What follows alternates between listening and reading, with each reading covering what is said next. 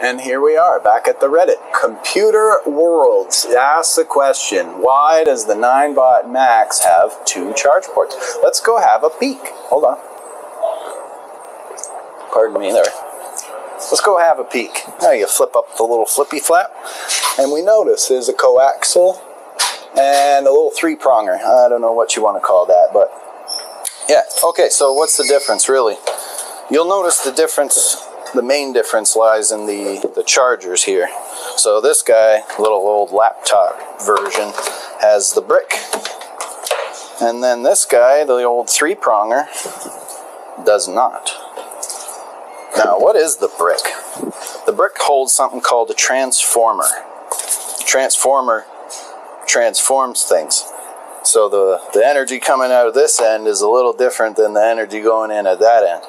And when you plug this one into that hole, it goes straight into the battery through the BMS chip, but for all intents and purposes, straight into the battery. Now, in the G30 Max and in the G2, they've got a component in here which is the brick.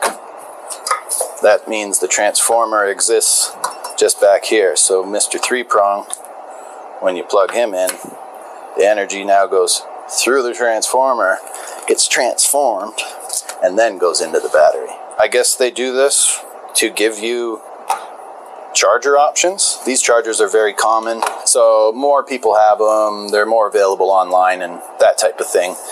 These guys are a little more specialized, so they may be slightly harder to find, although I'm sure not at this point.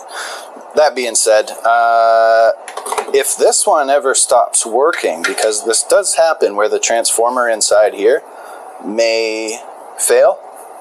Now, if this charger doesn't work, sometimes this one will.